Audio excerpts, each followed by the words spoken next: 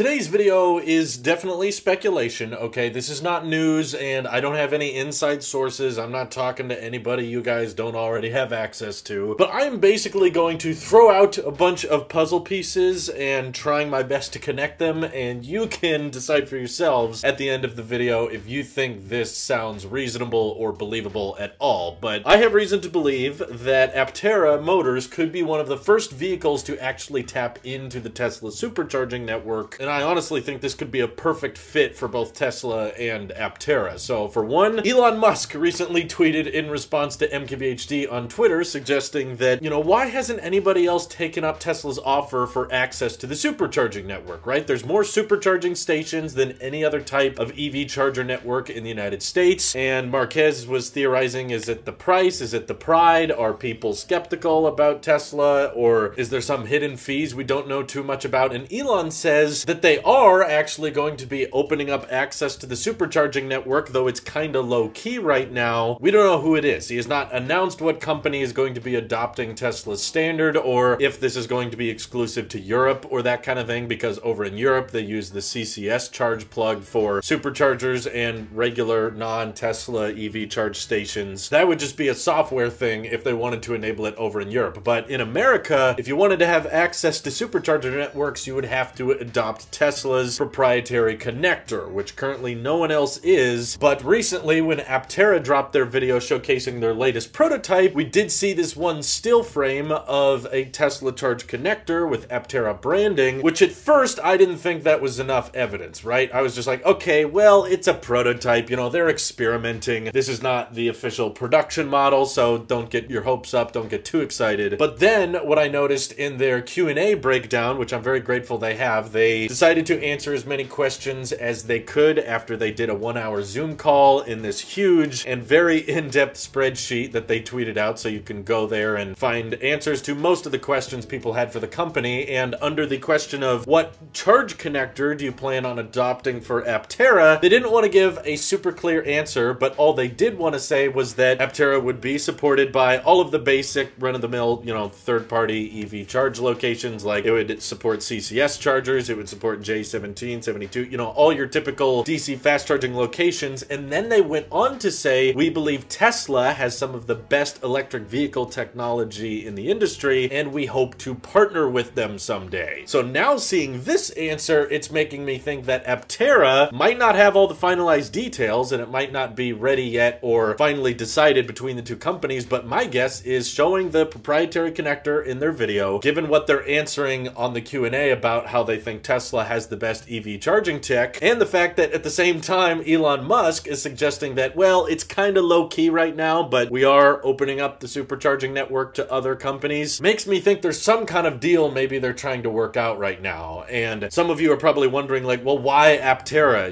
Tesla could open up the supercharging network to anybody with the right paperwork and fees, so why would they want to give it to this three-wheeled EV startup company from San Diego? Well, partially because they are a smaller EV startup, and Aptera is really not selling that many vehicles that go head-to-head with any of the vehicles Tesla is selling. So it's a two-door, three-wheeled vehicle. Yes, it is by the DMV technically a motorcycle, but you don't have to wear a helmet to drive it, and you drive it like a normal car. It only sits two people, and because it's so small and designed so weird, Tesla is probably thinking, well, there's not going to be a huge number of these things on the road because it is a smaller company going for a small niche of the automotive market. Two-seaters in three-wheeled vehicles are not super popular in the United States, but I actually think that's a good thing, because a huge concern I've seen a lot of Tesla owners bring up whenever we start talking about opening up the supercharger network to other companies is, well, I don't want Tesla opening up the supercharger network because then it's going to flood all of our superchargers with non-Teslas that are charging, and then we have to put up with either, I don't know, VW ID4s showing up or Ford Mach-E's filling up all our charge stations, and I don't want to have to wait in line. So I think it's a reasonable concern that,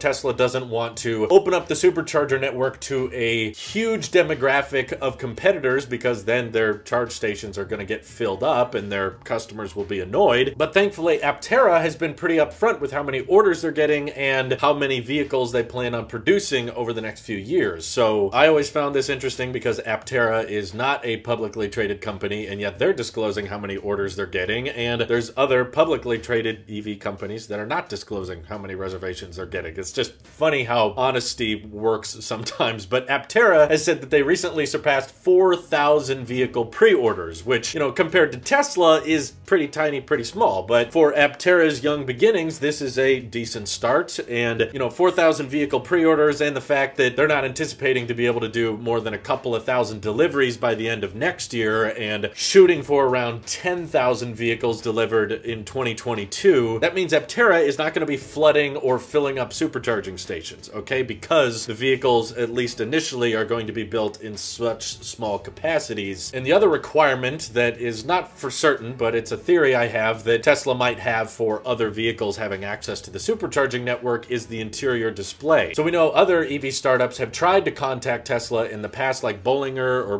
how do you ever pronounce them? They claim to have reached out to Tesla asking for supercharging access, but didn't hear back. And I have a theory that it could have something to do with the fact that they have a very basic, minimal interior with no center display to showcase any information on. And again, I don't know the ins and outs of the contract to access the supercharging network, but imagine if one of the requirements is that you have some type of larger inside display that can show and demonstrate the charging speed and kind of the same animation Tesla shows when they have vehicles charging at their supercharger network, showing the battery status increasing and all that. Well, Aptera has a 15-inch centered display on the interior of their vehicles, very similar to that of the Model 3. So if there's some type of software requirement for supercharging access, I think Aptera would check that box. The other great news is that Apteras would probably not have to spend too much time at supercharging stations because they are extremely energy efficient. This vehicle has one of the lowest drag coefficients of any vehicle, and because of that, they're able to achieve really, really great range with very small battery packs. So when Aptera has these smaller sized batteries, with the exception of maybe the 1,000 mile variant, which has a 100 kilowatt hour battery pack, that one's pretty big, but every Aptera is going to have solar cells on it. Some you can spec out to have more solar cells than others, but that will also help them charge up just a little bit faster. And because the base model Aptera is just having a 25 kilowatt hour battery pack and the mid-tier options have a 40 kilowatt hour and 60 kilowatt hour battery pack, that basically means any Aptera on the road is going to have a battery pack pretty similar in size to just a standard range Model 3. In other words, you won't have to stop at a Tesla supercharger with your Aptera for very long to actually top it off and get a huge amount of range back, which means it won't be a huge bottleneck for Tesla. And because there's not going to be that many of them on the road compared to vehicles like the Model 3 or Y, they're not going to be flooding superchargers and making it annoying for Tesla owners. And Aptera is, you know, a brand new startup. They don't have any pre-existing vehicles right now, and they're not owned by anyone, so they have no predetermined tradition like maybe a VW or a Ford does with previous generation electric vehicles that have utilized other connectors. So if Aptera is being honest here and they're like, yeah, you'll be able to charge from any location, they could just be referring to an adapter. And if they do end up getting the Tesla proprietary connector, that would technically mean they could charge at superchargers. Of course, they would cost money. I doubt you'd be able to get free supercharging miles from the network, but through adapters, you'd also be able to charge from other charge points like Electrify America if you wanted to, which in my opinion would make the already very compelling Aptera even more interesting. But even if it doesn't end up being Aptera, I promise you, I will be covering whoever ends up getting access to the Tesla supercharging network first, particularly in North America, but I'd also be curious to see how Tesla handles it in Europe if they decide to open it up to others. And also thank you to everybody who used my Aptera referral code. For those curious, yes, the referral link is working now, which means that if any of you decide to reserve an Aptera, you can save $30 on the reservation when you use my code. Let me know if you guys think this is too much wishful thinking. Does Aptera being the first company to utilize the supercharging network make sense to you? Or do you think Tesla is referring to some other brand when he's saying that they're kind of low-key opening the supercharging network now? And when do you think we'll get some answers? Feel free to let me know. Thank you all for watching. Hope you have an excellent rest of your day. Take care.